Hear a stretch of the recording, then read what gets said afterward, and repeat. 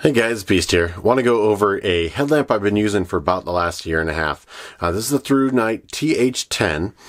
And this is sort of their introduction into headlamps. They've been doing flashlights for a while. This is one that they did send me out of the other gear that I bought from them.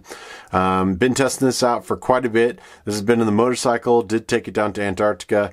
We'll talk about the features a little bit. Right off the bat, you know, it's got an 18650, which is phenomenal.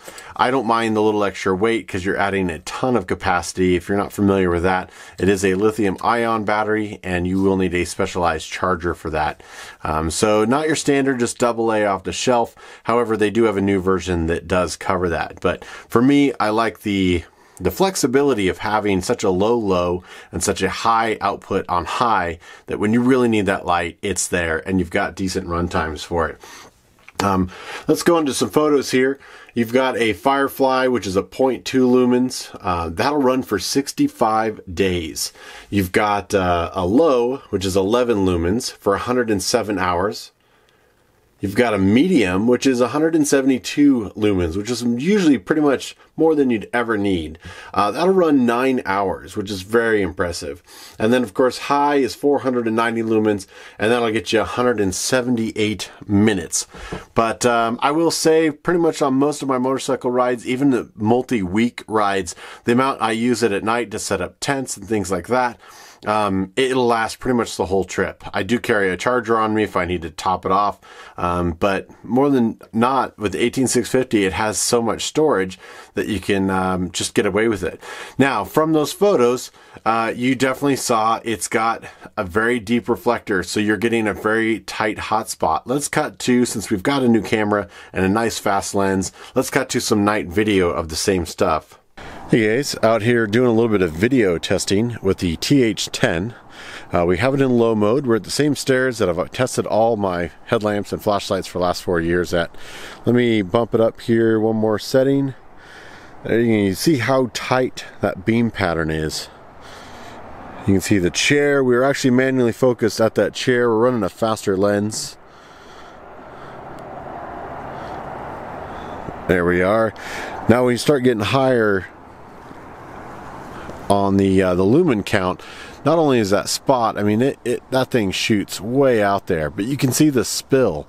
This whole area here is lit up so easy, so you can easily walk without having to worry about that hot spot being on there. And then back to low. So you can see even on low, the hot spot down in front, plenty to walk around in. Medium again. If I kick it on turbo, you can see it's absolutely ridiculous. You're getting a shadow of the camera a little bit there. But sky's the limit with this thing. Great long throw.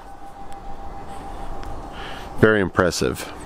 So this is a pretty good test. One thing you'll notice is because of the deep reflector, like you said, you're getting such a hot spot.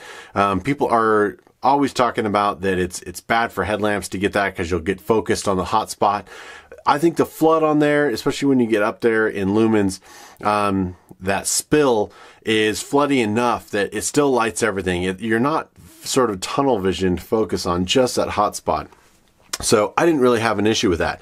I like having a decent throw on my headlamp. There are plenty of times where I don't have hands free to have, you know, a sort of throw flashlight on me and then have a floody headlamp. I like being able to see way out into the dark. If I'm only carrying one pretty much light besides a pocket light on the motorcycle, I want to see what goes bump in the dark.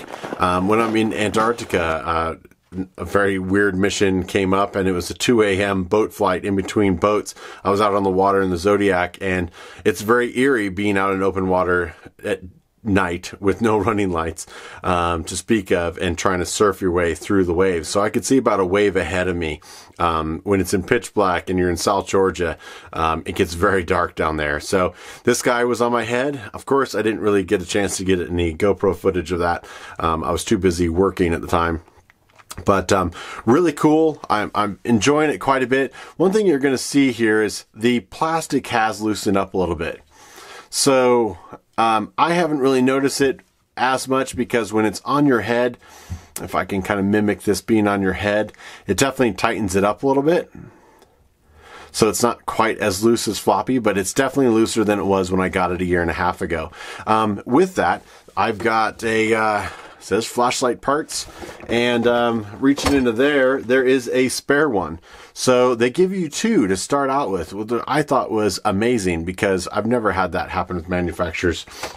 Now, some will warranty it if you break something, but I've never had them right out of the box give you two of these things, which is a phenomenal idea.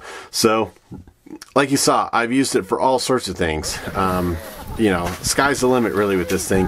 It really depends on what your usage.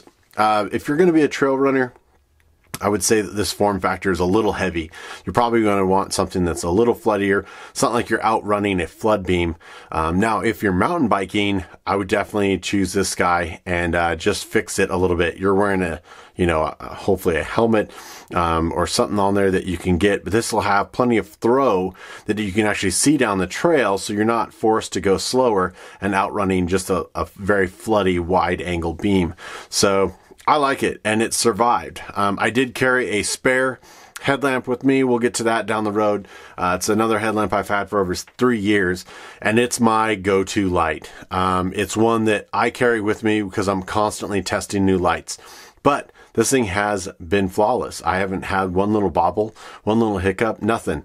It's been covered in salt water. It's been all over, and still going strong. So highly recommend it. Again, Thrunite, you're going to see a ton of reviews on YouTube about this stuff. I've had this a year and a half. They've been pestering me to do it, you know, asking where the review was. And until I'm done testing something to where I can actually tell you guys I believe in this product, then I won't do the review. So it's finally coming up a year and a half later. Check it out, guys, if you're looking in for a new headlamp, especially that 18660 or 18650, excuse me, battery. Ton of just capacity in here. Gives you really good stuff. Now, they may even have a newer version coming out because I take so long to do the reviews for these things. But take a look. Put links down below. Take care, guys. Hey guys, just want to give you a huge thank you for the continued support that you always give me. We'll be putting out more content as always, everything from the high Arctic down to Antarctica and everywhere in between for our adventures on two wheels. We'll catch you down the road. Thanks again, guys.